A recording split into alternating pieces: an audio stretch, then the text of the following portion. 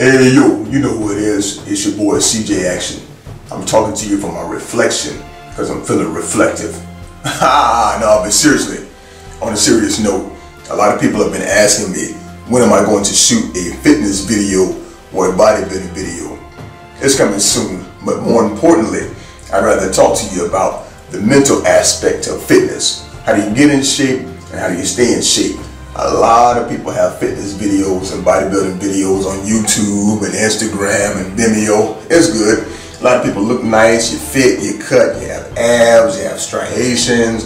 A lot of ladies have nice glutes. All that stuff is fine.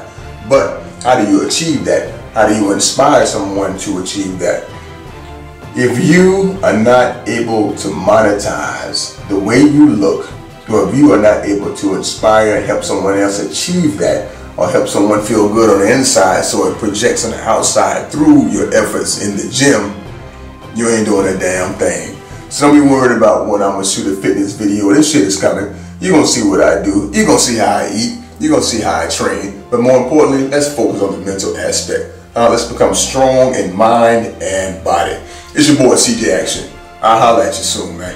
Peace.